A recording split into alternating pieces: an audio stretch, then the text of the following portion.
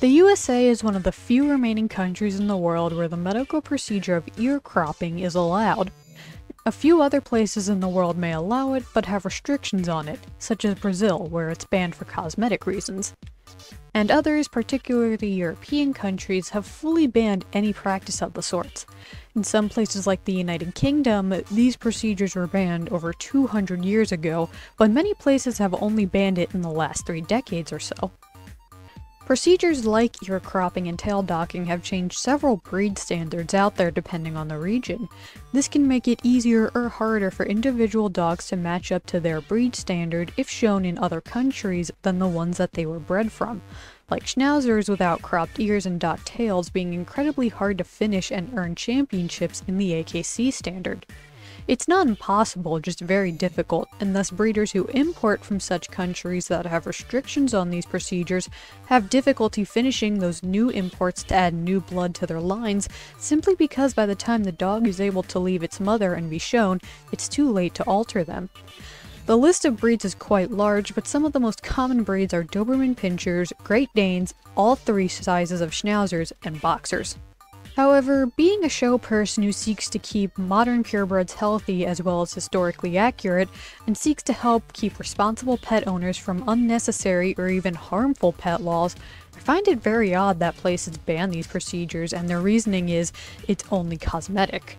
Sure, on the surface, it may seem nothing more than a cosmetic thing, and heck, I dare say 90% of cases it is a cosmetic thing, but there's more to this subject that many people don't seek to learn about. Many people are ignorant and don't see both sides of an argument before jumping to conclusions and saying one thing is cruel and should be banned. I don't blame people for thinking like this, it's very easy to think like that. After all, even big names like the American Veterinary Association gets this stuff wrong due to their own bias, claiming it only has potential negatives with no positives. Now, I'm one person going up against an entire league of trained professionals, but if life teaches one thing, it's that bias can take over the facts in something you love. Don't try to change others' opinions without seeing where the other side comes from first. It's how I got into show dogs in the first place. I may not have a veterinary degree, but I can probably say I know more about the facts due to my own curiosity and research I've done over the years than those vets who are so heavily biased claim to know. But back to the real subject here, these procedures being banned. I just don't get it. If dog shows are to help improve the next generation of dogs to keep in line with what the ideal dog of a breed would historically do, I find it weird these procedures we've done, dating back to even thousands of years in some cases, are getting banned. We would be taking out a critical part of a breed's history.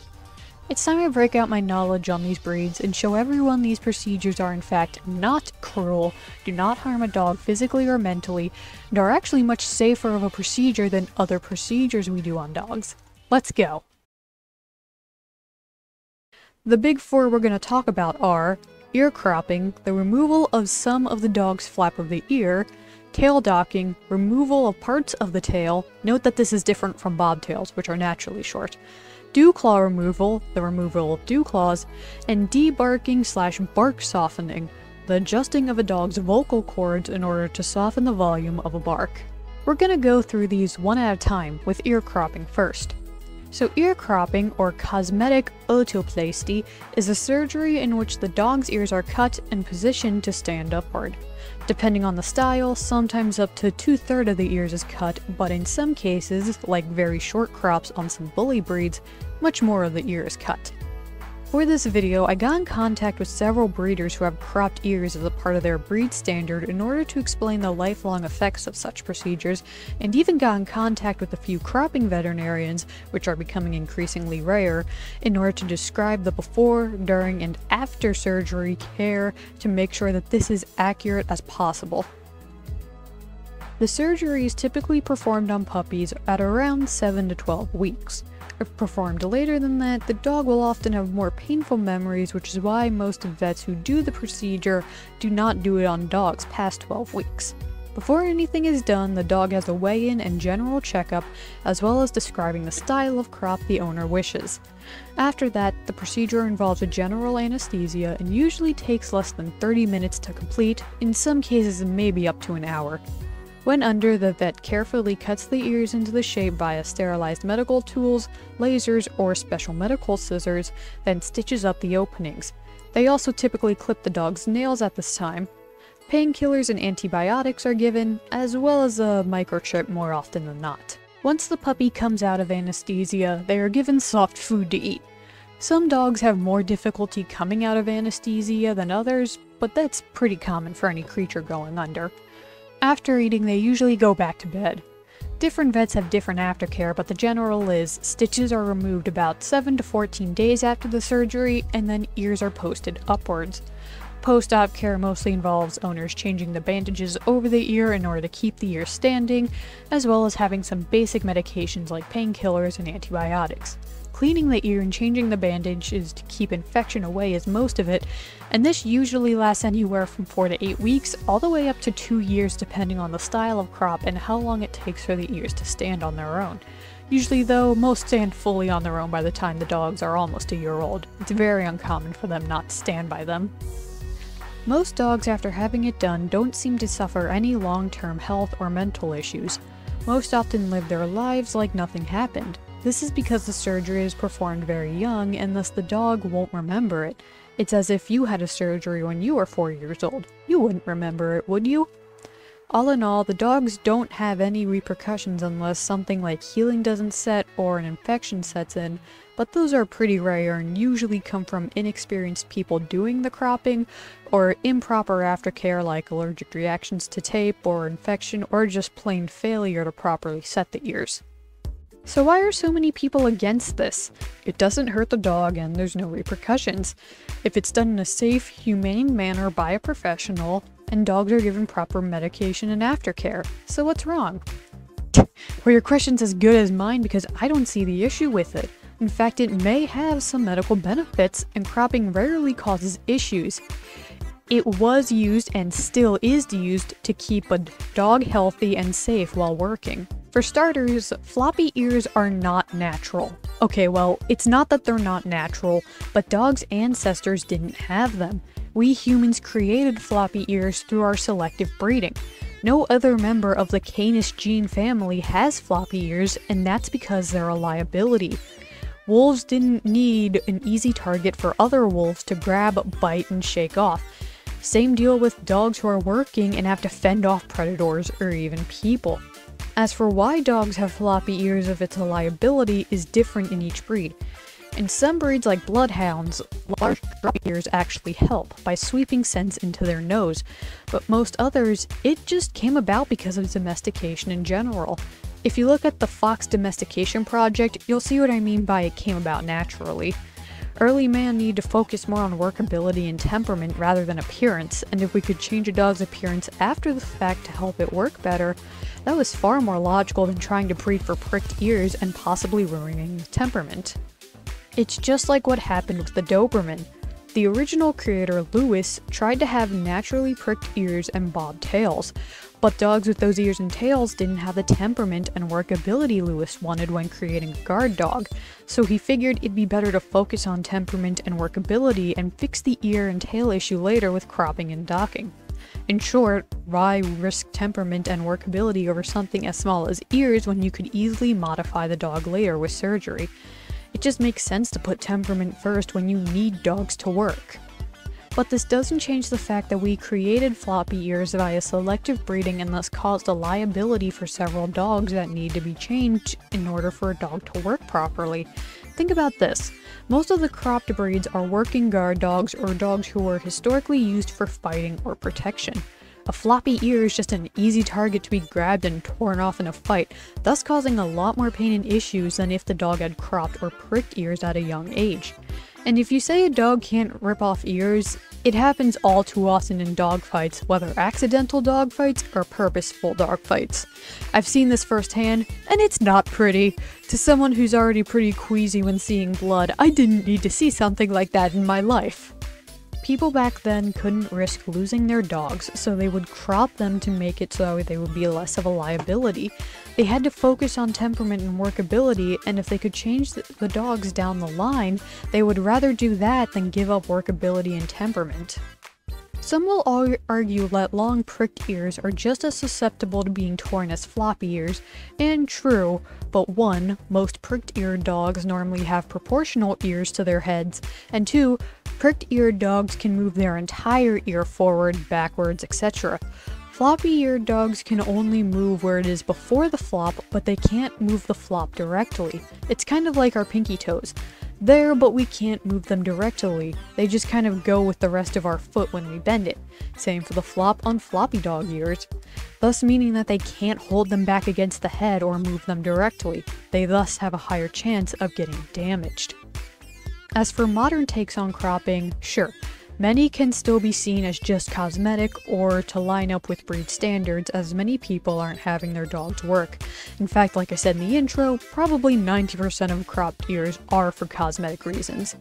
What are those reasons? Well, here's an example. What looks more scary, a cropped Doberman or an uncropped one? Dobermans were bred to look scary. They were the tax collector's dog, and if you were a tax collector back in the 1900s, you were hated by everyone. Having a dog with cropped ears to make it look demonic and is literally nicknamed the devil dog would deter people from even fighting in the first place, keeping you safer.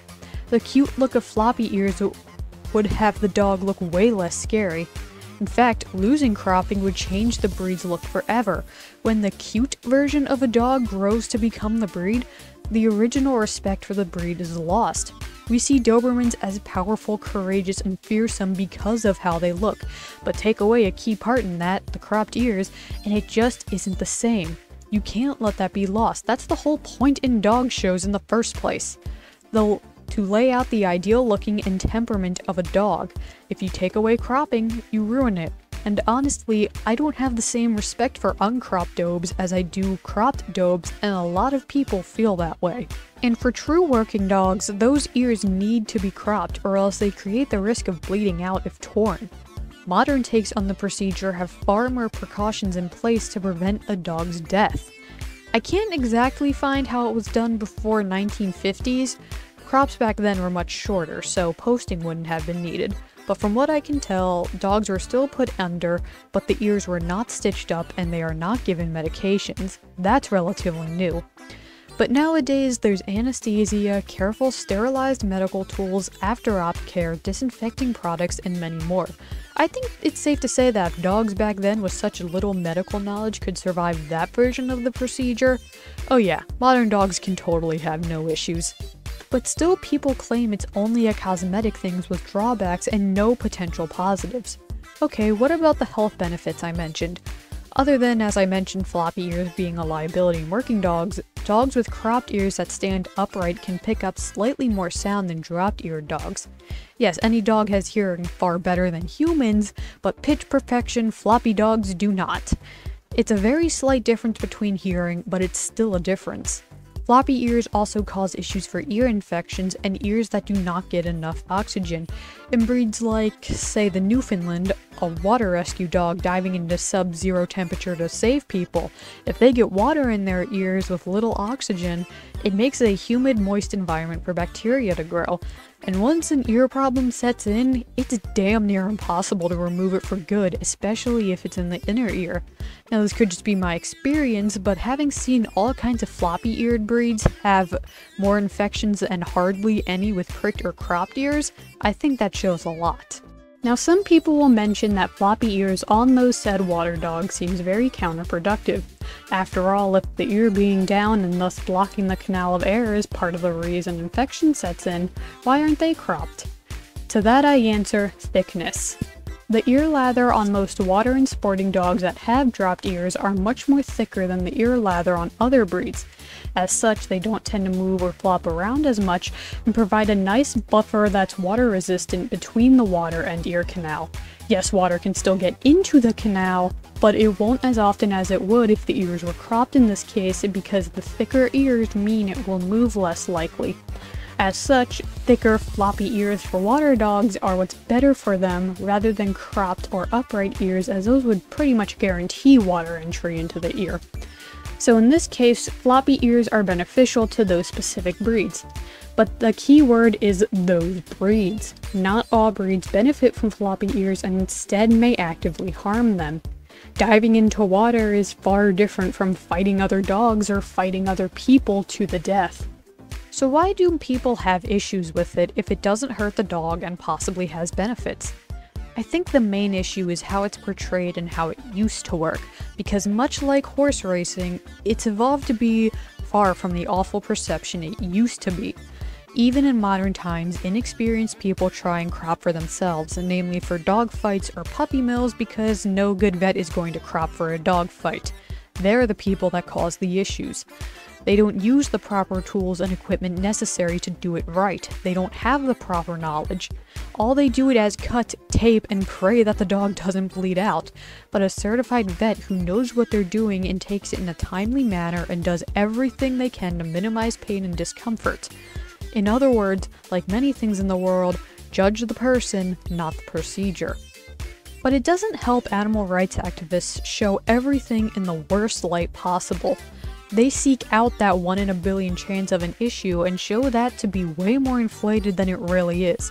Tell me, have you ever actually seen an ear cropping procedure that was not influenced by animal rights activists? They show it as cruel breeders cutting ears with garden scissors and letting dogs bleed out. That isn't what it is by a long shot. Look at cropped show dogs. Do they have issues with people touching their ears? No. Often they don't have any issues. Most live their lives as if they never had surgery. They don't remember having floppy ears. Animal rights activists try to make it seem like the worst thing possible when it's really not. But because those people manipulate the minds, most people assume it's true without seeing what it's really like. If big-name clubs like the AKC of all people knew something was truly cruel and harmful, would they support it if they want the best, probably better than you, for dogs? I'm not sucking up to the AKC, I'm just putting it out there. Breeders who have spent decades with these breeds wouldn't support it if they knew it caused harm or issues. Purebred dogs are bred with a purpose, and if that purpose is to go out and fight to the death, we want to minimize that risk for death. We had to back then. We couldn't risk injury. Wild dogs nowadays are not fighting to the death. Those that do need to minimize injury. And even if it is just for looks, it keeps the respect that the breed deserves without causing any harm. Next up is tail docking. Now before we go any further, we need to differentiate the differences between docktail and bobtails.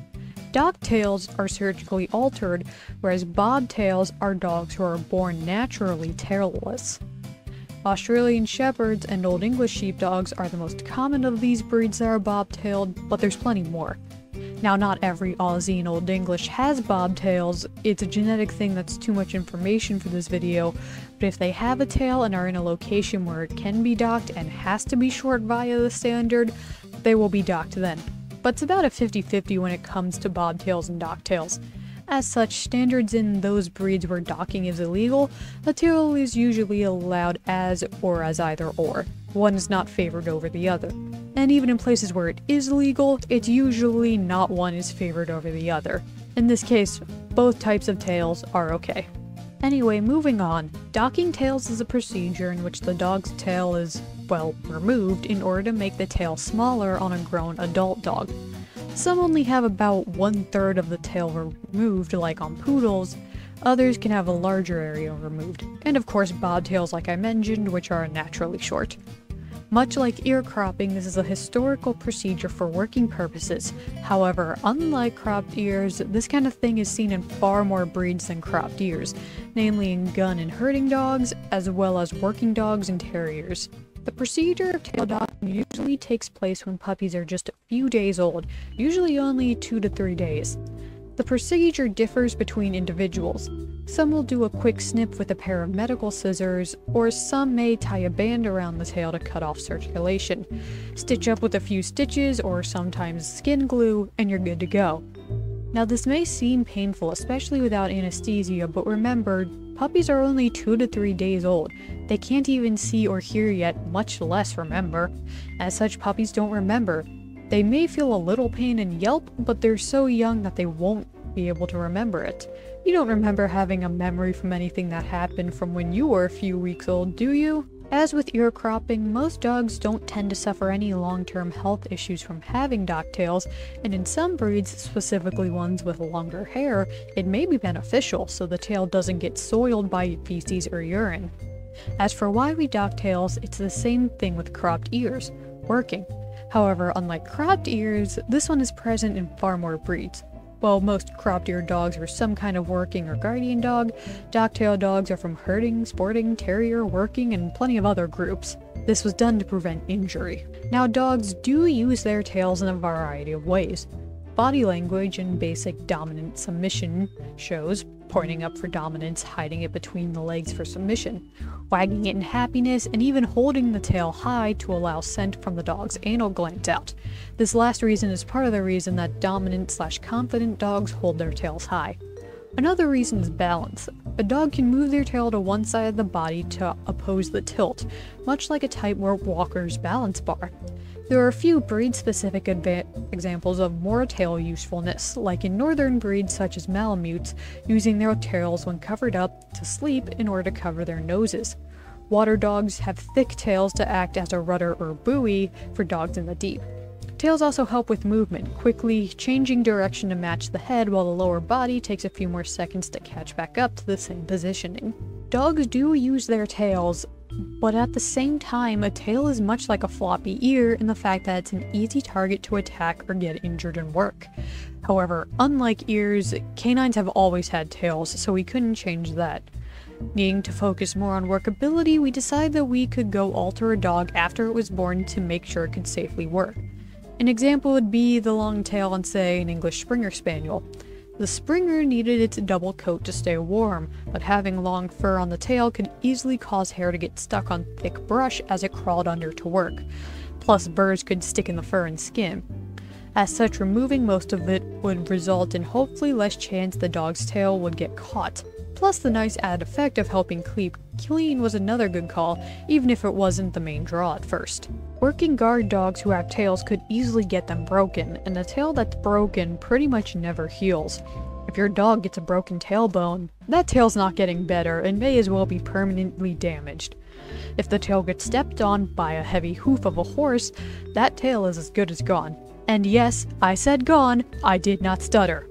If a dog is quickly moving around like most working and especially herding dogs, it is possible the dog's tail can get ripped off as the dog tries to run away while a heavy weight holds it down. Yes, this is possible. Uncommon, but still possible. All in all, not something you want to deal with. Plus, I don't need to mention happy tail for those who have dogs that love to wag them against the walls and break open the skin. But wait, I hear some of you say, dogs bred for similar purposes with similar appearances may not have docked tails. Say an English pointer versus a German short-haired pointer. And true, both English and German short-haired pointers have short, smooth coats and were both bred to work in marshlands pointing at the game, but German short-haired pointers have docked tails whereas English pointers do not. Well, other than historical locations changing how we alter dogs, you need to realize how the dog works can make a big difference. Here's an example: Border Collie versus Australian Shepherd. Borders have tails, Aussies do not. Have you ever seen the difference based on how Borders work versus Aussies work? Borders sneak, stalk, and quickly bite then retreat for herding. They stay away and keep a good distance, only going in when needed. Aussie dogs say, "F that, I'ma jump right in there and be under yo feet at all times." Aussie dogs are all in front of their quarry. They get in their faces, they show that livestock who's boss, and they get in the way. Borders, being more sneaky and holding back, could keep their tails as it was less likely to be stomped on because they tuck it in.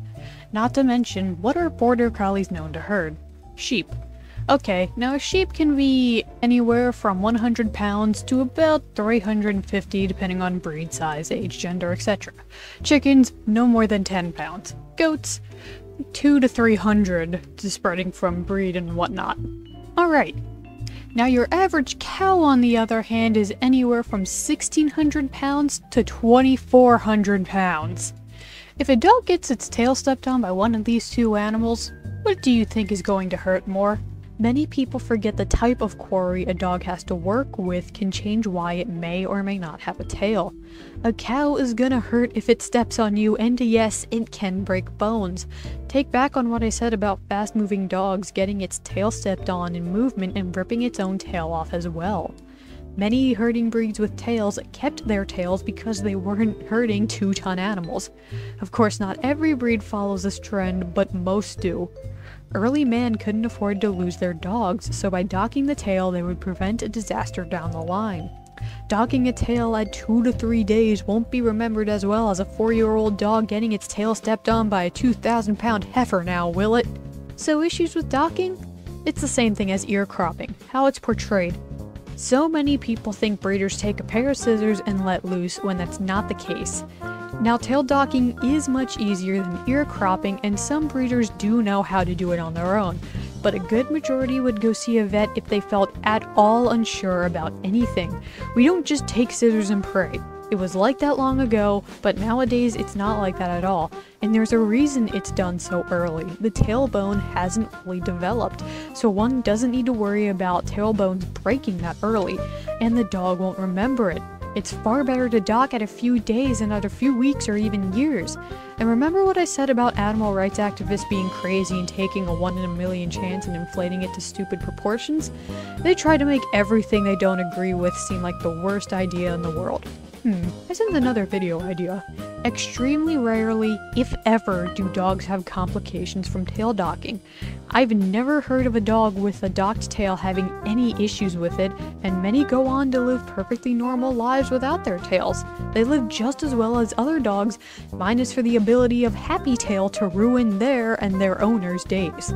We had to decide what was worse, docking at a young age so to make the tail short in life, or risk the tail becoming a liability later in life. And I think early man made a good call by docking.